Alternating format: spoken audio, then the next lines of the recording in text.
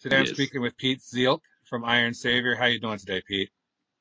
Well, pretty good, thank you. Yeah, nothing wrong today. Good.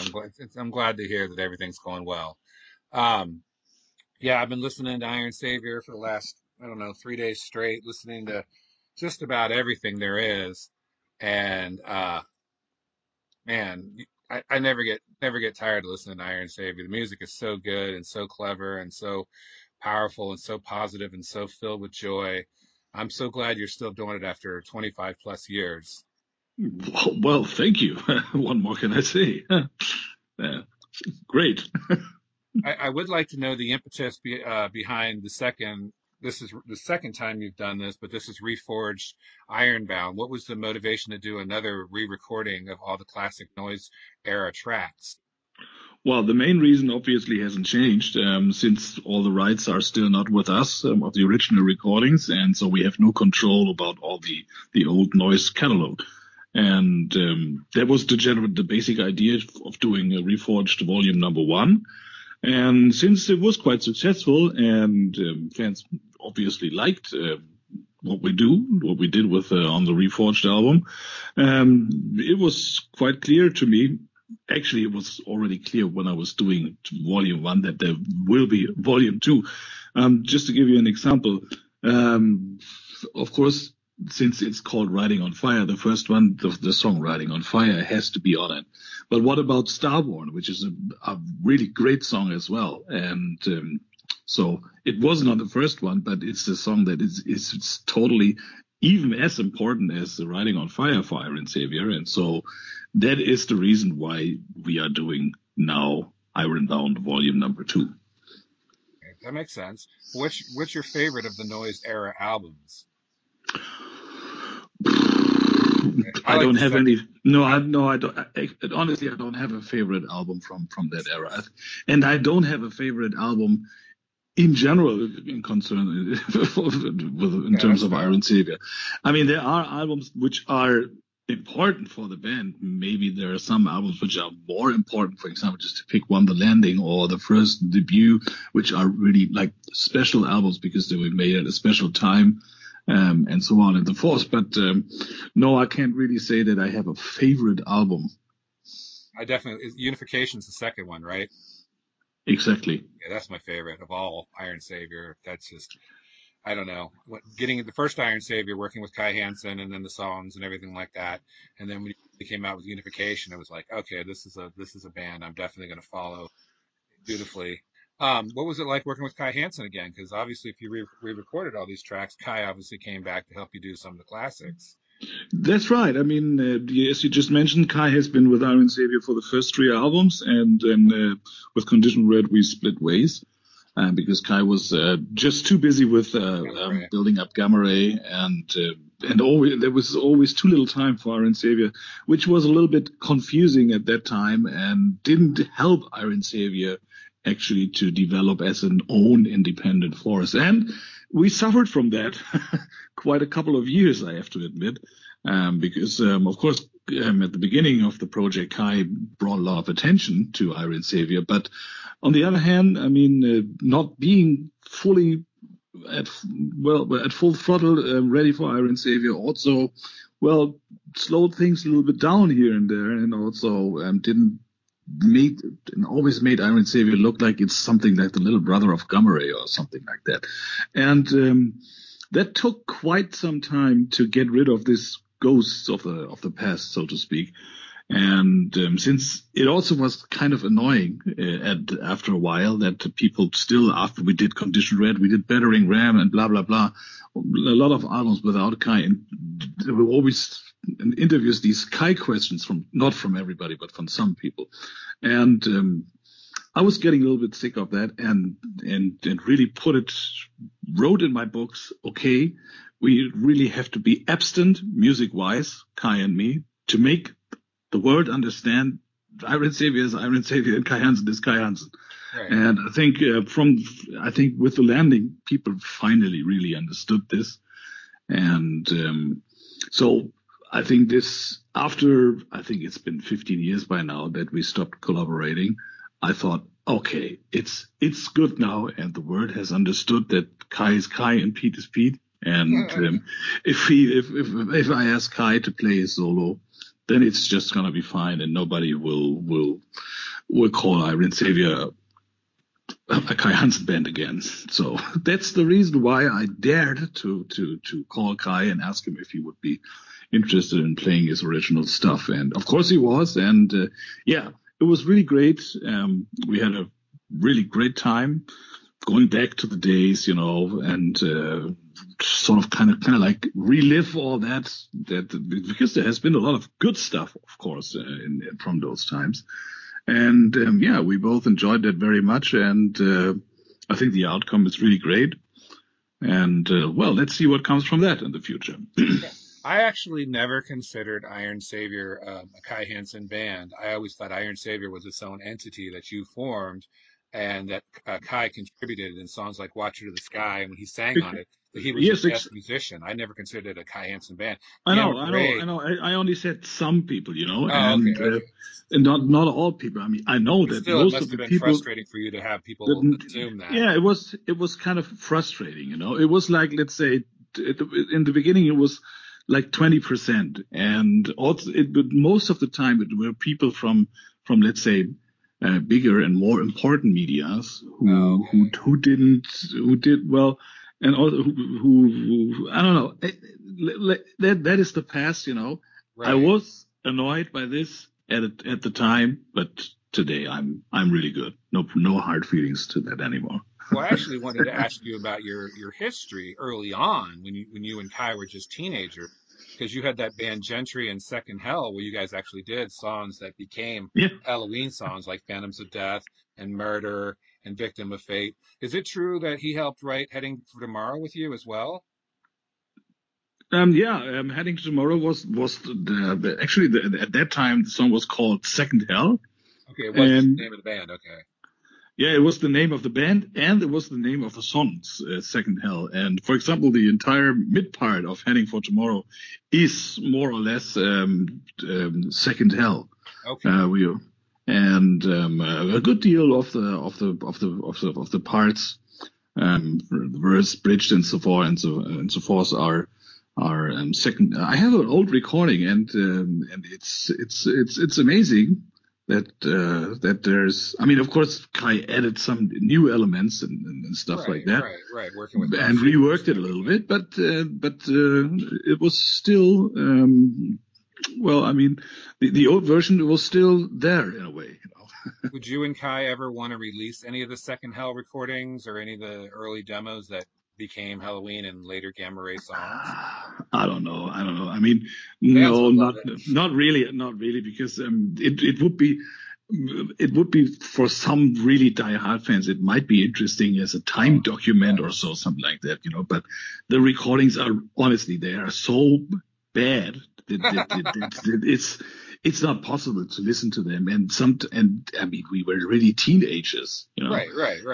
And of course, they might be entertaining. And I think on the last, wasn't it that on this, was it SkyQuest or the Kill or Get Killed album? I don't know. I think I made a promo CD which had one of these old recordings on it. I think Overkill, which something. Overkill was something like the original idea for the Watcher in the Sky chorus that came from Overkill. Oh, interesting. And yes, it's interesting, but not more. Honestly, the recordings are really. We didn't have multi-track recordings. I mean, for the time and for being inventive, to create recording situations that we could actually play on pre-recorded stuff and make overdubs, so-called. That was, of course, kind of cool, but I mean, listening to them today, nah, not really. Well, obviously, even back then, you were a huge fan of Judas Priest, and Judas Priest. I mean, listening to Phantoms of Death, you can tell that you were listening to Judas Priest, maybe even a little Van Halen, but right. That's and also Little Maiden. Yeah, of course. That's still my favorite Halloween song to this day, and I loved it when you re-recorded it as Iron Savior on a Halloween tribute. But your love for Judas Priest and the number of Judas Priest songs you've covered on Facebook, you've actually contributed to some of my posts. I'm actually Metal Milieu, so Oh, okay, cool. so you've contributed. I started a little controversy when I posted about Turbo. I'm wearing my Judas Priest Turbo shirt Yeah, right yeah, now, I remember. and Yeah, and a lot of people have issues with Turbo, but it's good. I've been really grateful to listen, to watch and read your contribution based on whether it's Point of Entry or Turbo or some of these somewhat maligned Judas Priest albums. I would assume Judas Priest is your favorite band.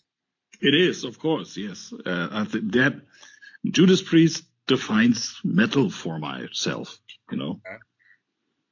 And you've done, including Japanese bonus tracks and everything like that. I count 7 Judas Priest songs. Probably, Yeah. probably you're right. Yes, yeah, I think we did delivering Living the after, goods, living after midnight. Just off the living top of after my head, living after midnight, midnight, the Rage, electric eye, Electric Eye. right? Then, yeah, we just desert plains, of course. We just talked about that. Yeah. And you do them so well, so it tells you tell that you're a big time Judas Priest fan. But changing gears, you've offered on the new stuff you cover the Eurythmics. That's kind of hard to say. That was interesting. I've never heard a metal version of the Eurythmics, Sweet Dreams, and you do such a great job on that. What motivated you to do that? Well, I mean, actually, the trigger of that was that I was asked by HBO if they could use my Crazy version I did on the Condition Red album. They wanted to use it for a TV commercial for one of their shows, and that brought me back to the idea that it's in general a cool idea to pick a pop song, something completely different, and turn it into a nice metal song. And I just had this spontaneous idea of let's see if Eurythmics Sweet Dreams is working. I had kind of like a vision in my head, and so I tried it out, and it just started to work, and so I continued on and finished up the song. And whoa, there I was with this finished song, and I didn't know what to do with it. And of course, I could have saved it and put it in a drawer and use it for the upcoming studio album next year.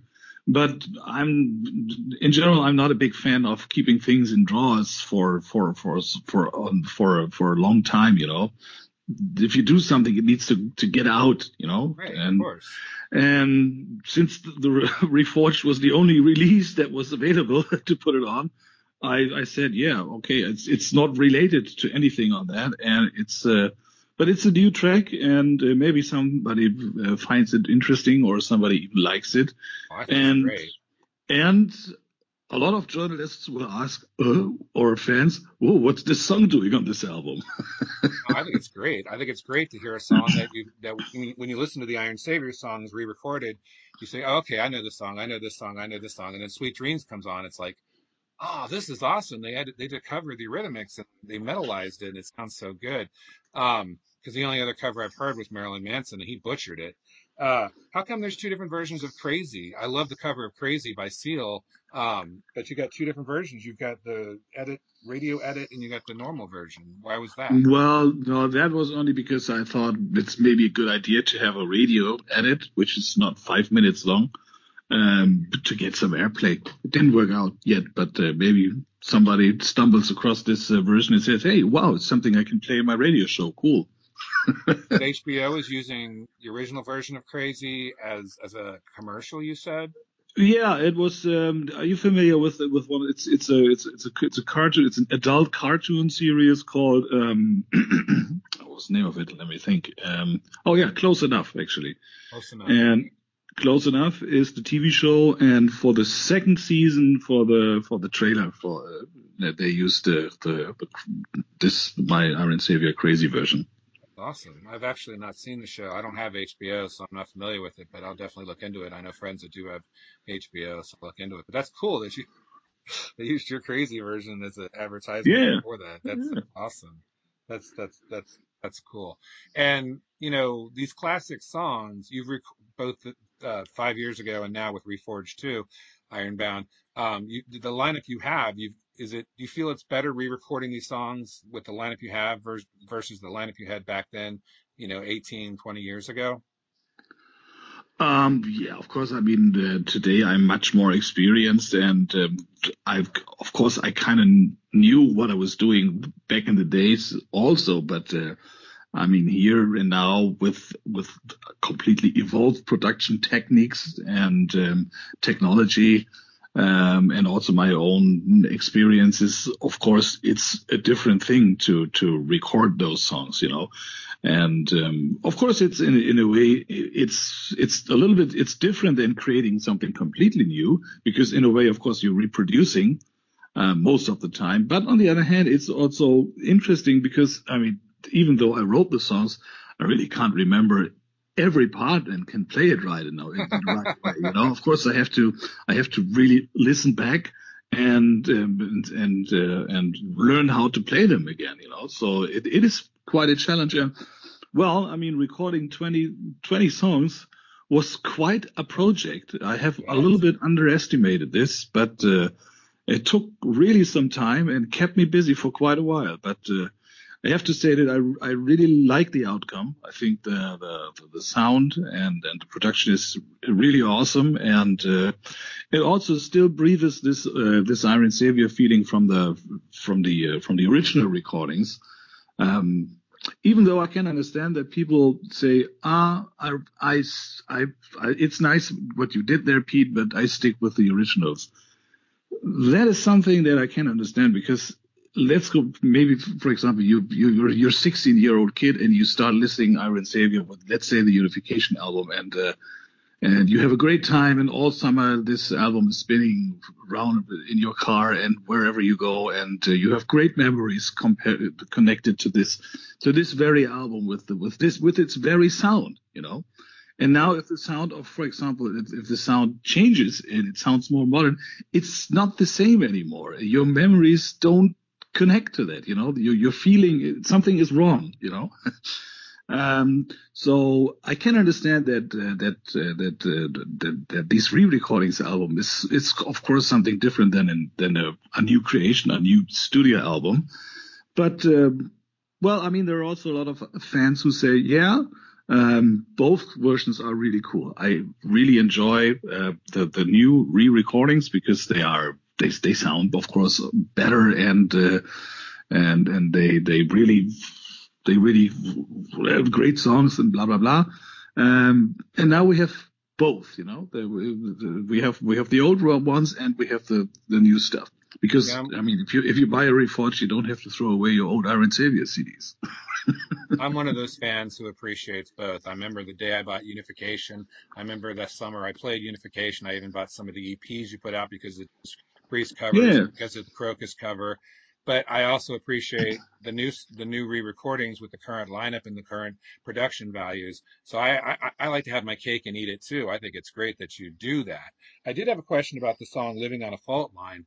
I thought that was a cover because it doesn't sound like Iron Savior, but you mentioned it was just a Japanese bonus track. Exactly, it's a ballad that at the time was written by Piet, and it was just not, for my taste, it was just not fitting to the Battering Ram album where it is originally derived from. And so, since I didn't want to turn it down, I made it. It was the compromise to make it the Japanese bonus track. Probably I would have decided differently from my point of view today, because I think it is really a great song and I like it, and so I think it's good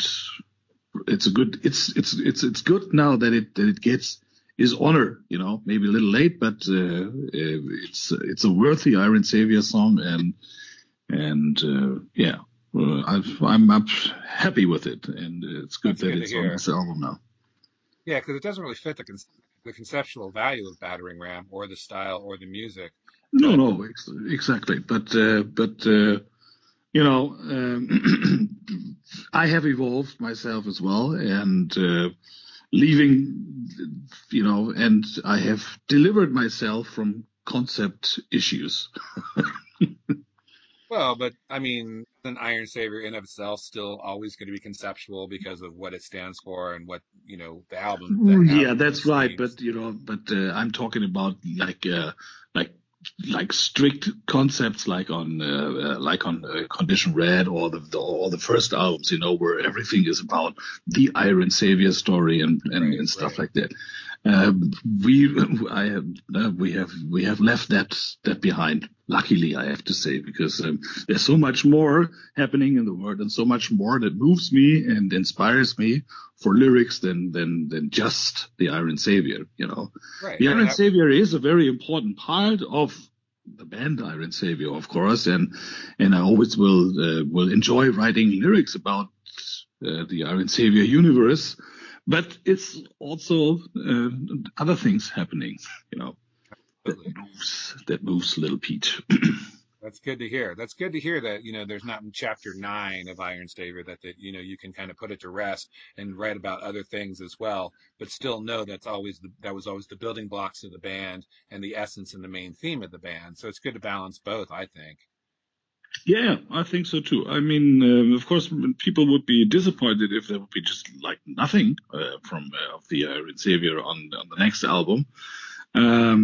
But making a concept album, okay. I mean, of course, never say never. Maybe I sometime in the future have the desire to say, oh wow, yeah, I have this great idea of this awesome story, and everything unfolds to me totally, and I have to do this. I have a vision. I don't know, but right now, or I find it more satisfying to have, let's say, a little bit of Iron Savior, like 2 or 3 or maybe 4 songs about in the Iron Savior universe, and the rest, whatever comes to my mind, and whatever moves me, whatever I think it is important to talk about. And if I look at the news, for example, right now, there's lots to talk about. Yeah. And, politics and, what's going on with the world and everything Yeah. like that. Those are all important matters, and subject matters that can be written about as well. Is the new album complete yet, or is it still in the process? It's in the process. I mean, I have I think 8 songs are more or less ready to go. And but I'm quite but so far we're good in the timing, and we're not delayed, and I think I will be able to deliver the album in time so that it can be released next year. I don't know exactly when release is planned for next year. I think Right. it's I think it's May again that we are focusing on. Still working with AFM as you have for the last decade plus? Exactly. Yes, I'm still very happy with AFM, and so no need for a change from there.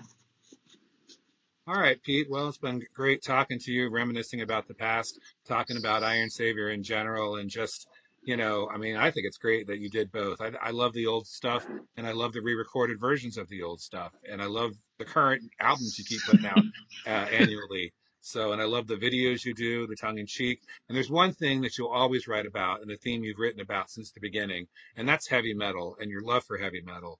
And I think that's so great that you champion metal and that you sing about metal and you write about metal in every way and every fashion, because that's what it really is all about.